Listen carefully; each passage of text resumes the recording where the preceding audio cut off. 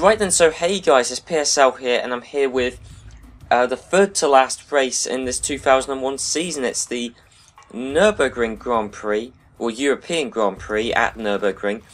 And this was our most successful track in 1999, where we got 5th place. Well, Luca Badoer got 5th place, and he damn nearly lapped a Sauber that race. That was an exceptional race for our point of view.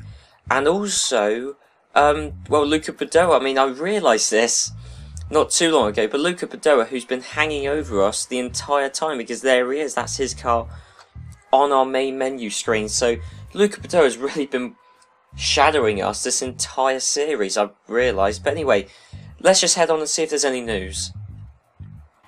Okay, so we got a lot of sponsorship news here, but this is what caught my eye, Rossi's.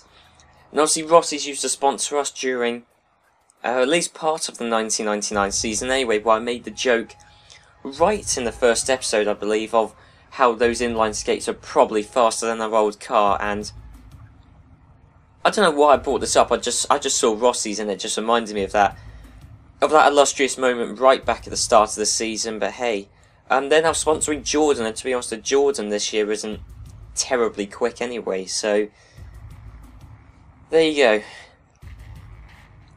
Right, finally, geez, during all of this news, a lot of news screens have gone, and Stuart have been rumoured with Visteons, with Magneti Marellis, with Honda PGMs.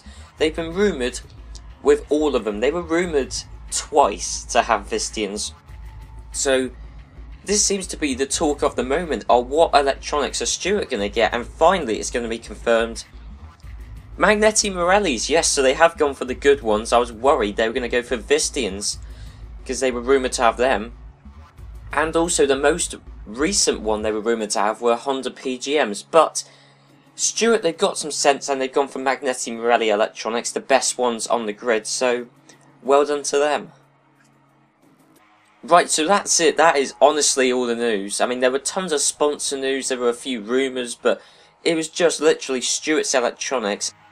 But really, by this point in the season, pretty much everything is confirmed anyway. All the drivers are confirmed, I know that for a fact. And so, yeah, we got the European Grand Prix around Nurburgring. And can Hakkinen wrap up the championship here? It will be kind of a nice way for Hakkinen to wrap up the championship here, because it was our most successful race back in 1999. And what was I going to say? Oh yeah, and it's Mercedes-Benz's second home race.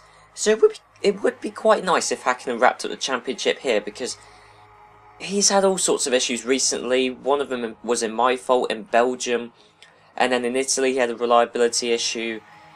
Can Hakkinen wrap up the championship here, or can Coulthard carry on his charge? This is really the talk of the moment, so we've got to find out what on earth's going to happen at the European Grand Prix.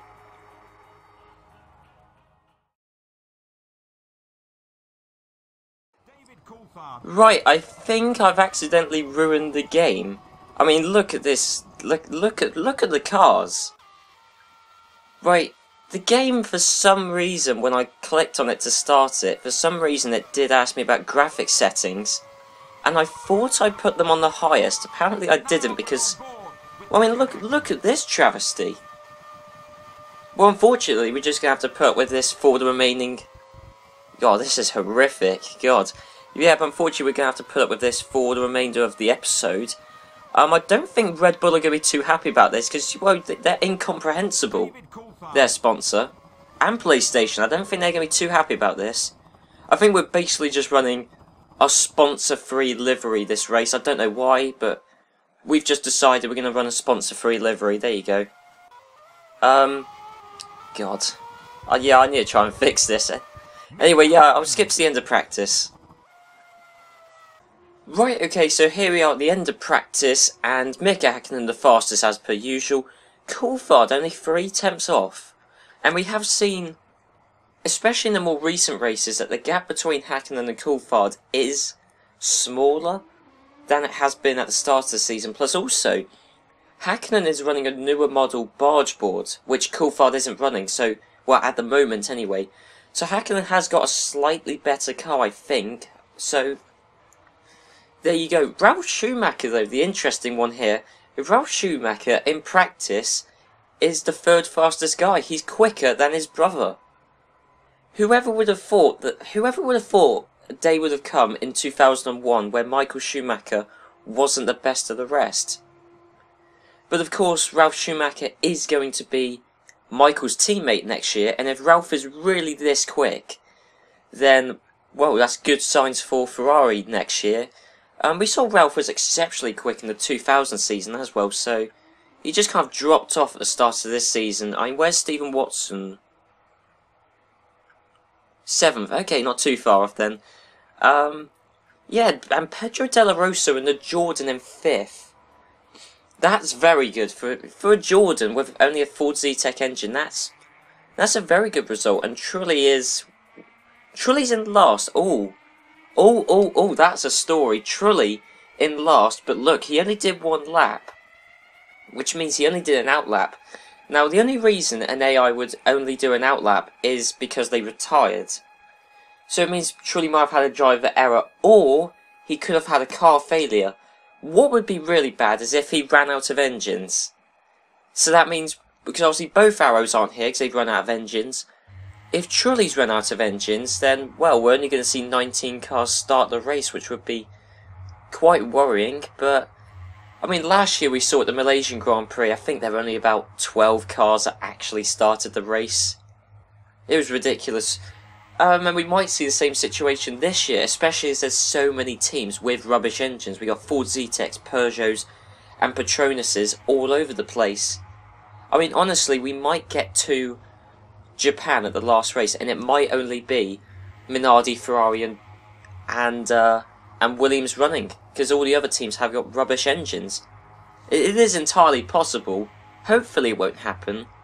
But anyway, let's just head on to the qualifying report, and don't worry, the graphics will be fine for the qualifying report, because I recorded the footage for the qualifying report earlier on today, or yesterday rather actually. So the graphics for the qualifying report are fine, you don't have to worry about that. So anyway, let's head on to the qualifying report.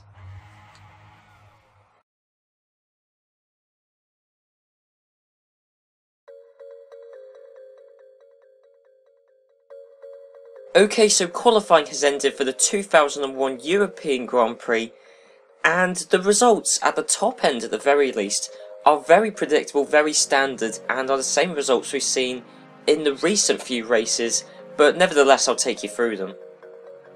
Mika Hakkinen unsurprisingly takes pole position for the European Grand Prix, 2.5 tenths of a second quicker than his teammate David Coulthard, and as per usual this season, Minardi have locked out the front row. Looking at the third row are both Ferraris, with Michael Schumacher in third and Heinz Frentzen in fourth, with Michael Schumacher 2 seconds a lap off of David Coulthard, and Heinz Frentzen a further 1.5 seconds off of his teammate Michael Schumacher. Looking at the third row are both Williamses, as Ralf Schumacher is in 5th and Stephen Watson is in 6th, with Ralf Schumacher a second behind Heinz Frentzen, and then Stephen Watson a further second behind his teammate Ralf Schumacher. But both Williamses are firmly ahead of the rest of the field, and because of that it looks like the top 6 for the race is pretty much decided already. Jacques Villeneuve in the McLaren is almost a second slower than Stephen Watson, with Damon Hill putting in a very good result to get 8th in the Stewarts. Jarno Trulli, who had reliability issues in practice, luckily was able to complete a qualifying lap time as he's in 9th, with Fizzy Keller in the BAR a lowly 10th, a far cry from where BAR were at the start of the season. Pedro Della Rosa, who's extremely quick in practice, is down in 11th in qualifying, ahead of the Benetton of Rubens Barrichello. Mika Salo's are way off of his teammate, something we didn't see this time last year, as Mika Salo's down in 13th, with Eddie Irvine in extremely lowly 14th, way off of his teammate Jacques Villeneuve.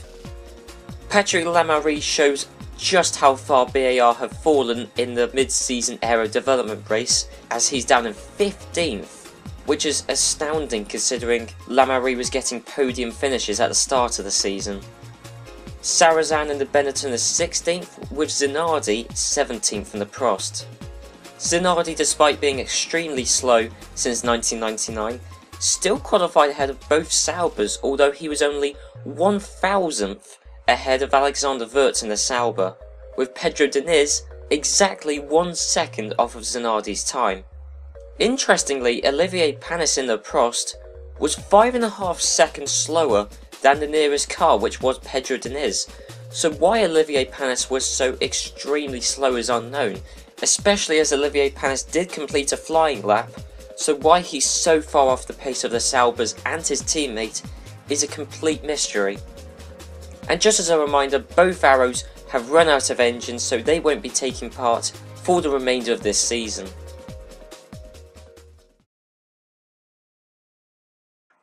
Right now, this is interesting. Ross Brawn is saying we should do a 3-stop strategy. He's saying that's the quickest now. I do trust Ross Brawn, although my trust of him has kind of gone down this series due to a few issues regarding building parts and reliability, of course. But a 3-stop strategy, this could be genius. This could be, but I don't know because, as I say, Ross Brawn has done a few iffy things this season. So we'll have to find out. This could be genius. I mean, this could be another one of Ross Brawn's genius strategies, but I don't know. One thing I have made a mistake on is that during qualifying and practice, I used a 3rd model engine. Now, of course, we ran out of 3rd model engines. We used the last of them at the last race, so we were just using the leftover engine. And now I'm on the 2nd model engines, but of course, they use more fuel. I don't know how much more fuel, that's the thing.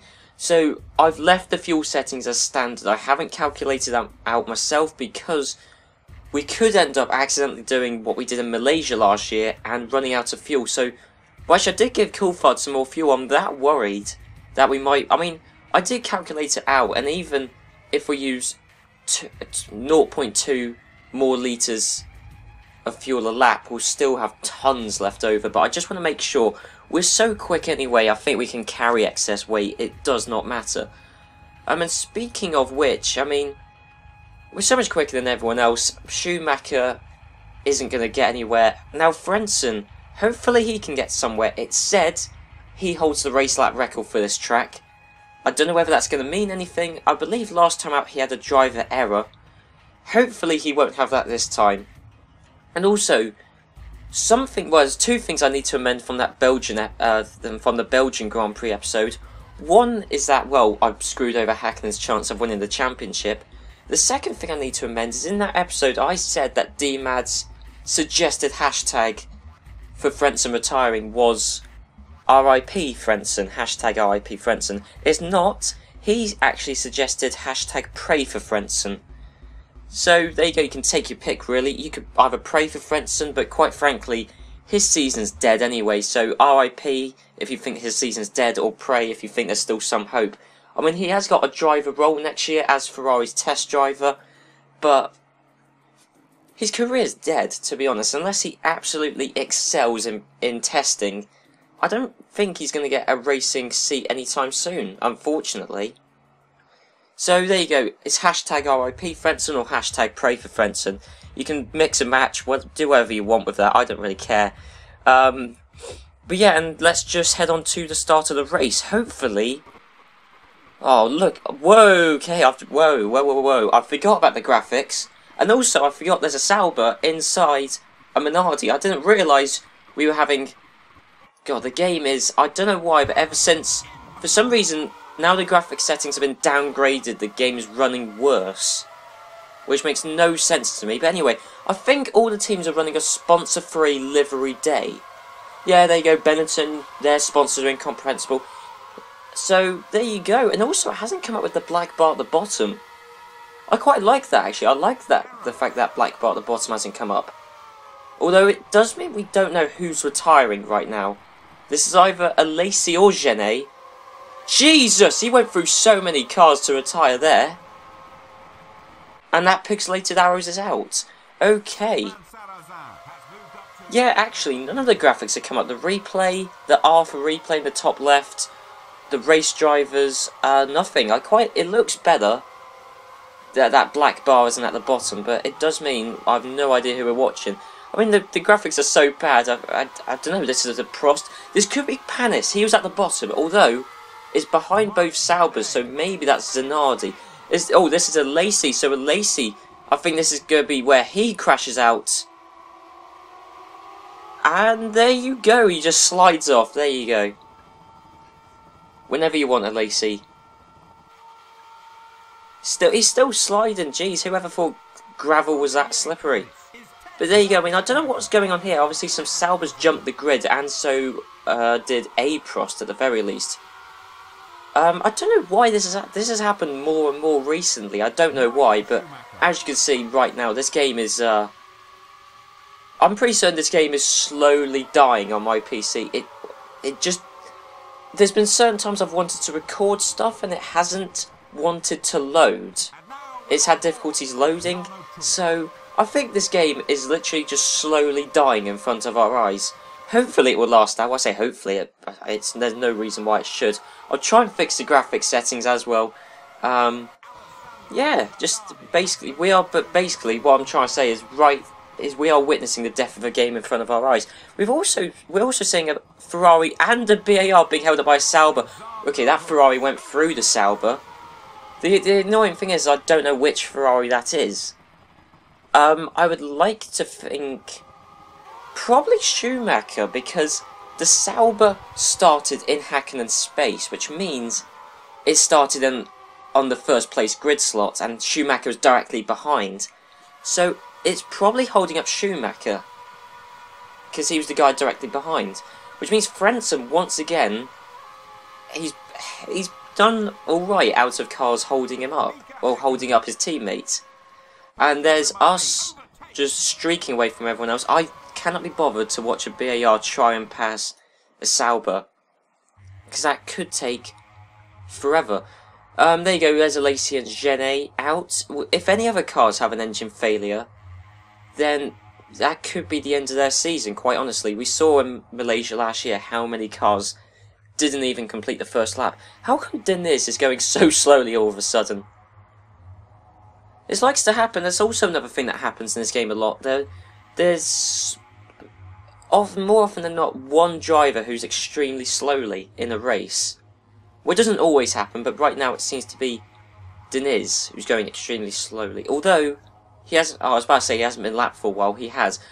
Coulthard's still behind Hakkinen, but he's only 7-8 seconds behind. Okay, right. We got an influx of engine failures here. Trulli's out of a driver error. Good thing I didn't get him as my driver. Although Coulthard's passed Hakkinen. Oh, I don't think that'll make any difference. I still think Hakkinen will still win the championship, even if Coulthard comes first. If Hakkinen comes second, he still wins the championship. I mean, if Hakkinen comes sixth, then Coulthard can still win the championship if he wins, but that's interesting. Coulthard passing Hakkinen. I mean, good on you, Coulthard. Well done. Anyway, yeah, Trulli out with a driver error. And Damon Hill out with an engine failure, and so is Wirtz. So we might see both of those guys not start the next race, because they're only using Petronas and Peugeot engines. We saw they had supply issues come the end of last year. They may well do this year as well. Anyway, yeah, and it's Coulthard's staying ahead of Hakkinen. And remember, Coulthard's got more fuel on than Hakkinen. Ralf Schumacher's run out of fuel. That's always an embarrassing way to retire, I think. Running out of fuel. I mean, for the entire team. Like, that's just a blunder and a half. And anyway, actually, we're doing a three-stop strategy, aren't we? So I think Coulthard must have jumped Hakkinen in the pits. Of course, Coulthard's pitting one lap later, and strategically, that is better. We've inadvertently given Coulthard the better strategy. I think. Although, well, I don't know, we'll have to wait and see. But luckily both of our guys haven't run out of fuel, which was a worry for me. But they haven't, which is good. Sarazan's out of an engine failure, so's De La Rosa, so both of those guys may not start the next race. I'm looking forward to the next race, and especially Japan, just because I reckon so few people are going to finish. I'm looking forward to it. Oh no, Lemarie out with an engine failure. Yeah, that's the problem with BAR. Extremely quick team, but they've got rubbish engines, which is part of the reason why Williams have overtaken them this season in terms of pace, and it's also going to be their downfall in, well, this race maybe, but certainly the last two races. Frenzen's ahead of Schumacher. Well, a commentator's curse. Someone did comment it, that commentator's curse. The second I mentioned that Frenzen's ahead of Schumacher, oh no he isn't, because Frenzen has a suspension failure, so hashtag RIP Frenzen, hashtag pray for Frenzen. I'll stick hashtag pray for Frenzen on screen. Whatever, we'll alternate it. Do whatever you want in the comments. You can pray for him, but quite frankly, as you can see, his season is dead. Ferrari have got no intention of reviving his point scoring tally. That sentence didn't really come out right, did it? Well, yeah, we've got no intention of reviving, you know, his F1 career hopes. I guess that's a better way of wording it. But you know, he's got 2 races left. 2 races left. You never know. Maybe he could win one of his last 2 races. The next race, Malaysia. We've never had a car finish at Malaysia. That could be Frenzen's time. Maybe we'll have to see.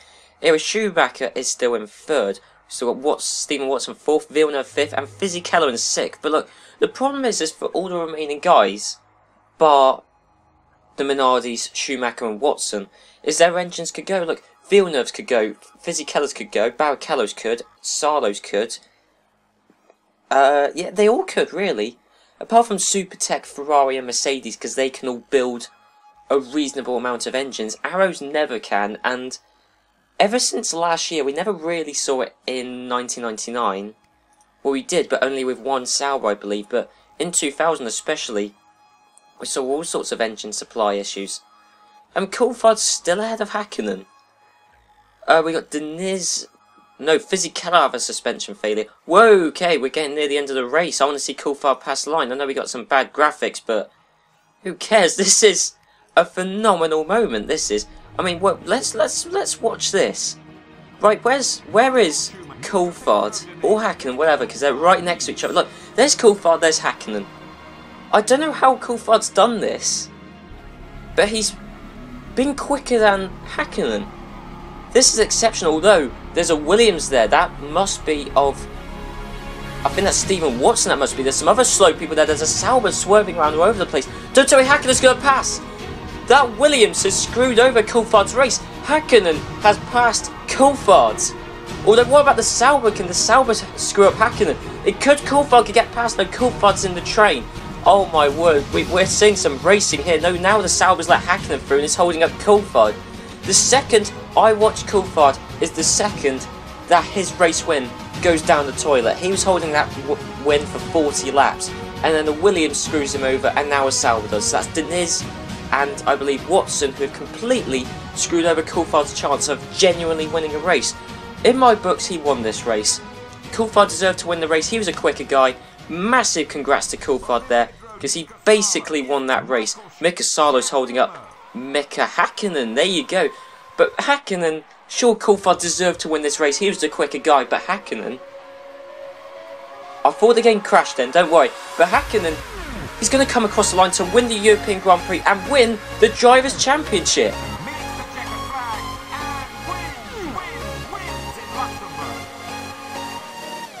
We just saw Coulthard go by as well. That, in my eyes, Coulthard won that race. He really did. Coulthard, he was screwed over by Watson and Deniz. In my eyes, he won that race. I mean, look, we saw he was quicker from about 2/3 of that race. But hey, the first pass to checkered flag is the one who deserves to win, fundamentally. But it was just robbed. I mean, that's Pedro Deniz and Stephen Watson. You favoriting, you favoritism right there. But anyway, Hakkinen has won the Drivers' Championship. That's what fundamentally matters now. So the Drivers' Championship and Constructors' Championship is over. Hakkinen, dominant fashion, has won the Drivers' Championship. Michael Schumacher in 3rd. Who cares? His championship charge is over. It's been over for a long time, actually. Stephen Watson in 4th. Jacques Villeneuve in 5th. And Mika Salo, he's taken a point. Mika Salo. Fantastic stuff from him there. Well done. And Olivier Panis was extremely slow in qualifying, damn nearly got a point, and then Deniz 15 laps off. What a waste of time, him being on the grid. Or for this race at least. But so many engine failures does beg the question, who on earth is actually going to finish the next race? Who's going to start the next race even? Probably no one. But anyway, I mean, look, we got to celebrate. Hakkinen won the Drivers' Championship. It was never really in doubt. I know the longevity of the Drivers' Championship was increased. In Belgium, it was my fault. In Italy, it was just sheer unluck from Hakkinen. But he's won it. At our engine supplier's second home race, he's won it. So there you go. I did click continue, but apparently not. But as I say, this game is pretty much dying in front of us. I don't know why, it just is. But Minardi dominates at Europe. That's what I like to see. There you go, a 1-2 victory. There you go. And, well, I mean, that's basically the season done, fundamentally. So, yeah, I mean, we look at the Drivers' Championship. There you go, Hakkinen, 100 points. He's won the Drivers' Championship. Coulthard, a valiant attempt, but just wasn't quite there. But Coulthard has scored more points with Minardi this season than he did with Benetton last year, and amazingly, than he did with McLaren in '99. So, we're more of a team player, or more of a, you know, we don't just favourite Hakkinen like McLaren clearly did in '99, because Coulthard scored more points, although you could argue the Ferrari is more competitive in '99 than it is now. But anyway, so there you go. Wow. And Paul Stoddart, wow, I mean, I don't know what he was going on about. Because Paul Stoddart, he wanted Tarso Marquez to drive for 2001. He wanted Tarso Marquez. I don't know, I think he wanted some young Spaniard, I think he was called, I don't know, Fernando Alonso, something like that. Load of rubbish, those guys are probably. Tarso Marquez, Fernando Alonso, good thing we didn't get them because Coulthard and Hakkinen have dominated this year. Anyway, Constructors' Championship, dominated that. I mean, look, Ferrari are still somehow in second, even though Frentzen hasn't scored a point. McLaren are in third, but I mean, BAR, you do feel sorry for them. I just feel sorry for them because they were so quick at the start of the year.